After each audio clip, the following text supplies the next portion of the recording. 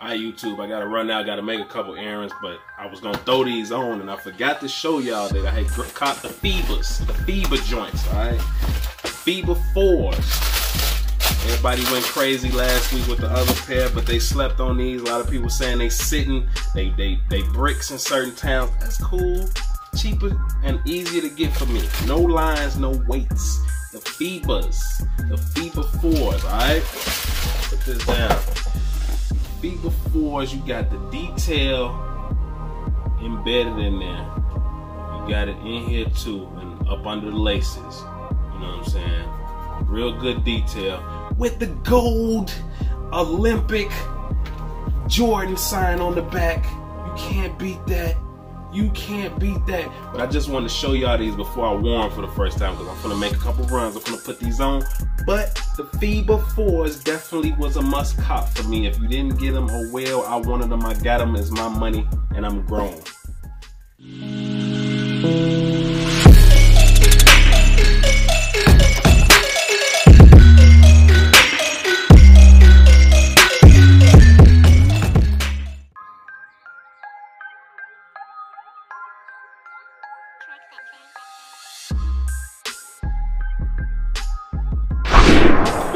Quick little video. I already showed y'all what I put on my feet this morning, but now I'm gonna talk about these Diane brushes. Right here we got 8119. The issue with these brushes that I have right now, they ain't nothing more than a collector's item. But I see people out here really getting a head bust to get these brushes, alright? Now, don't get me wrong, this is a great brush. Great brush.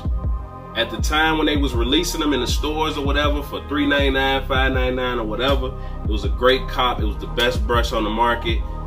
And Diane kind of messed us over, you know what I'm saying? And started putting out cheaper quality brushes, okay? Cheaper quality wood, bristles, everything. They just gave us whatever they wanted to so they could save the cost and make more money, okay? That's what Diane did to us. Cool. Now you have years later, people are going crazy for the clubs, the long handles, you know what I'm saying? If you still have them from back then, yeah, you get them. They're a collector's item because you can't really find them. But people are still selling these brushes brand new and used, and they are charging an arm and a leg for these brushes. I've seen this brush on eBay for $150. It's a brush. But who am I to say what you need to spend your money on? If it's a collector's item and you really want it, go ahead and get it. But if y'all out here chasing these brushes thinking that they're gonna give you waves because it's such a great brush, you're wrong. Brush King has gave us Torinos and royalties in place of these Dianes. Brushes that are way better than this. So my advice to you, if you can come across one of these, if you really want to collect it, don't pay over $50. It gotta be brand new in the box or the bag or whatever it comes in. $50, I'm gonna say that's the max that you should pay for it if you're trying to collect it. $50. Ain't no 75, ain't no 100, 150. That's too much.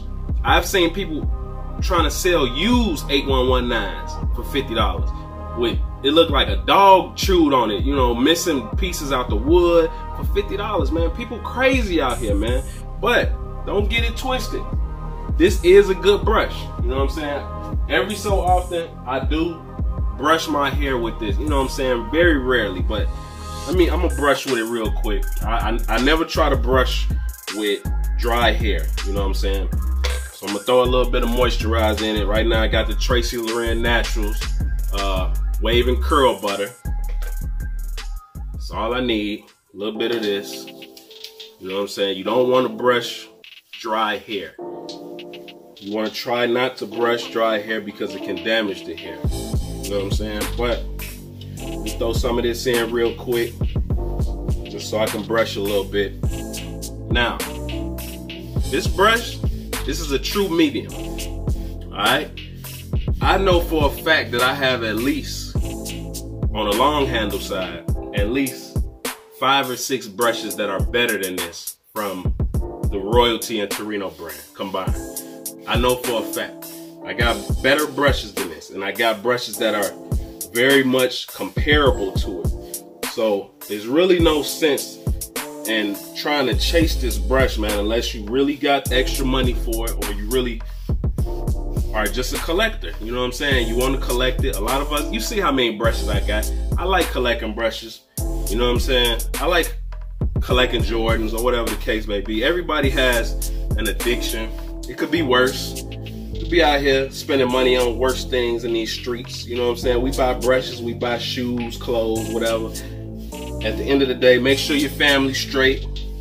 Make sure your kids got what they need. And if you want to spend $50 on a Diane brush, hey, more power to you.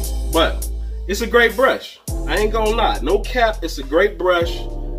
But it is definitely not necessary. It's not necessary for you to be searching for these brushes and paying over $50, $100, $200, bidding wars on eBay. It's not necessary. So I just want to check in with y'all real quick, because I've been seeing this on Twitter, Facebook, you know, eBay, Amazon, whatever, these brushes. And another thing, be careful if you order this brush. People are using the pictures of the OG, and they sending you a new generation Diane. So be careful who you send your money to. A lot of people ask, how can you tell? You can tell that it's an OG by the cursive writing. The cursive writing of Diane should be toward the end of the brush. Okay, not over here. If it's over here, that's a new generation one. Yeah, that's a good brush, but it definitely ain't worth the money if you're looking for this one. So make sure that the cursive writing is toward the end. And that goes for all the brushes.